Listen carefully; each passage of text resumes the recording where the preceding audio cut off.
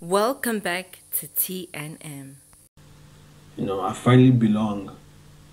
And I'm finally doing something, not just for my family, but I'm doing it for myself now.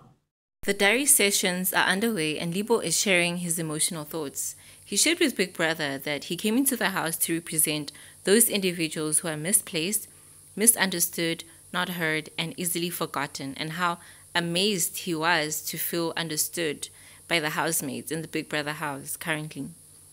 Now, of course, Big Brother shared some words of encouragement to continue playing his game and that he was chosen for a specific reason. Before ending his diary session, Big Brother gave Libo a secret mission to steal one item from each housemate, something they consider a favorite item, and made an example of Tool's brown jersey, guys. Now listen carefully. Big Brother would like you to steal one item from each of your fellow housemates' belongings. It has to be a housemate's favorite item. For example, Tools' brown jersey.